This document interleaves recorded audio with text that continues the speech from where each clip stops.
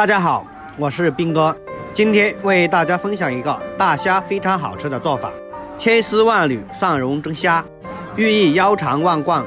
这样做出来，虾嫩鲜香入味，蒜香浓郁，做法也非常的简单，做出来非常的漂亮，小朋友们都特别的喜欢吃。学会这道菜，全家都会夸您是大厨。接下来就请跟着我的视频看我是怎样做的吧。首先准备2小把人口粉丝，往里面加入适量的温水，水要没过粉丝，先放一旁泡发10分钟左右，然后再准备半斤左右的大虾，将大虾放到菜板上，用刀切去大虾的头部，然后再去掉虾壳，虾壳不要全部去掉，去掉2/3就可以了，尾巴要留着，那样做出来会非常的漂亮。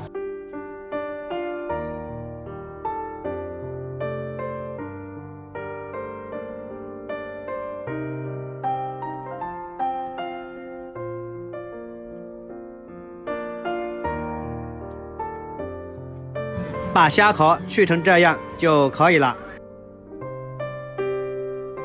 然后把虾肉放到菜板上，用菜刀在它的背部轻轻地划上一刀，再把大虾的尾巴从里面穿过来，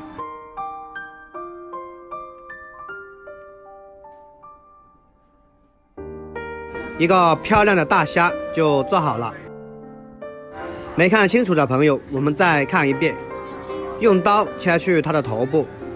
再用手灭掉它的外壳，外壳去掉2/3处左右就可以了。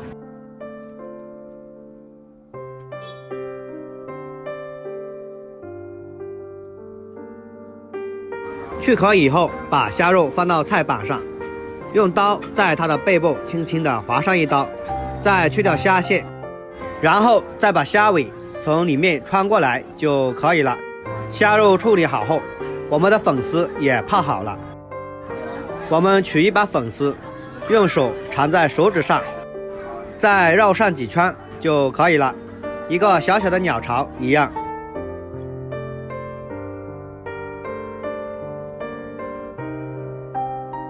然后把粉丝铺在盘子上面，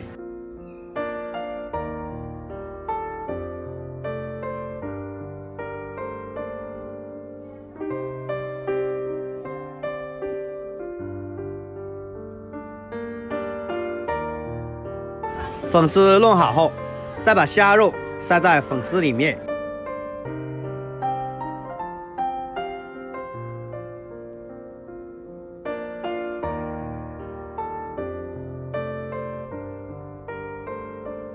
然后我们再准备多一点的大蒜，先将大蒜切成薄片，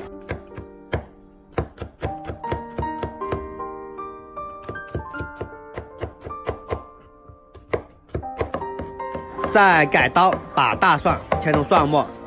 蒜末尽可能的切碎一点。切好以后，将大蒜装入一个小碗里面，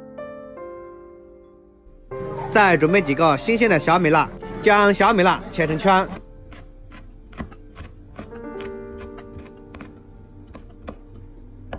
再把小米辣切碎，切成跟蒜末差不多大小。切好以后，和蒜末装一起备用。再往里面淋入滚烫的热油，激发出香味，再加入1勺蚝油，1小勺生抽，再加入1勺鸡精，1小勺白糖，用小勺子将它们搅拌均匀，一个万能的蒜蓉酱就做好了。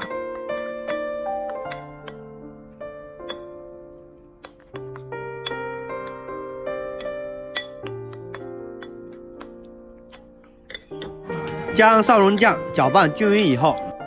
再把蒜蓉酱浇在大虾上面，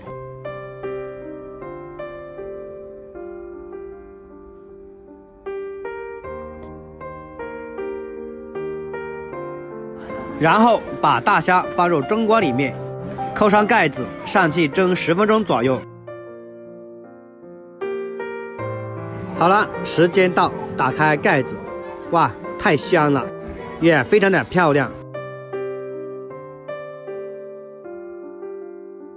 然后我们用防烫夹把大虾给夹出来，再放到案板上，然后在上面淋入少许的蒸鱼豉油，再撒上一点葱花就可以了。最后在上面淋上滚烫的热油，